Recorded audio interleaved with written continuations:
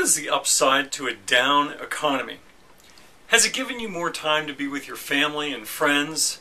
Have you found that the time that you have has given you a chance to maybe pursue some of those desires of your heart that you've put off for a long time? Perhaps it's given you the opportunity to make that job change that you know long ago you should have made, but you put off just because you had the golden handcuffs on. Has this down economy perhaps given you an upside of a simpler life? A life that you can sit there and say, you know what, now that I'm not ratcheted up to that other level, it's much simpler. I've gotten back to the basics of things.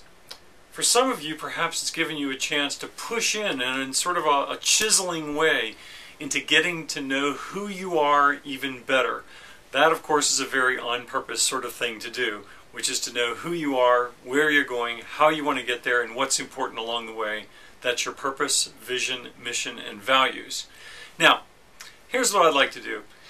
I think it's time that we all turn it around and we share some of the good news in the midst of the bad news of the economy.